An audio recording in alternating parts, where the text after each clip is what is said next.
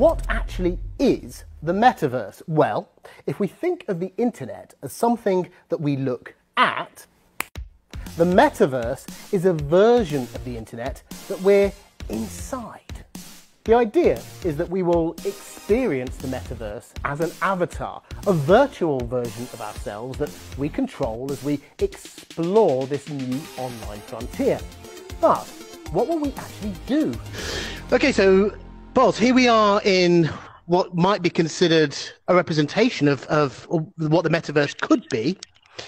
Yeah, for us, the metaverse is a spatial construct, as opposed to the previous web, which was really a very linear kind of 2D flat thing.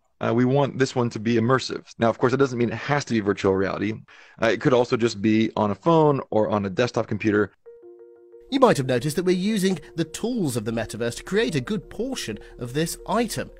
My avatar has been created by a couple of companies, Ready Player Me and Oz. They already create tools for people to make avatars from a photo.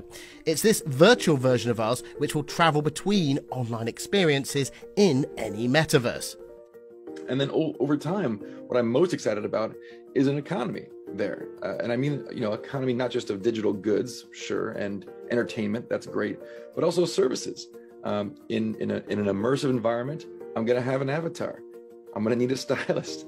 I'm going to have a home space. Microsoft has adapted its workplace meeting software Teams for the metaverse by creating a system called Mesh. It's designed to work with a variety of different devices, including virtual and augmented reality. AR, as it's known, projects graphics on top of the real world using headsets like Microsoft's HoloLens or mobile phones. There's quite a few people that have got fatigued by having to have video chat meetings and things of that nature, and that they realise they now crave human contact. Human communication is about 5%, speech is about 95% everything else. I've been in my living room with the entire team around the table, right? Making eye contact, where all the gestures are coming into the right place. So it changes completely the call it the screen fatigue we're feeling today. The next piece of the metaverse puzzle isn't just about seeing these virtual worlds, but feeling them as well. Meta has revealed that it's been working on a glove that will let the user feel sensations like holding an object. The glove has a number of sensors that measure the wearer's movements, and air pockets across the glove surface inflate to create sensation.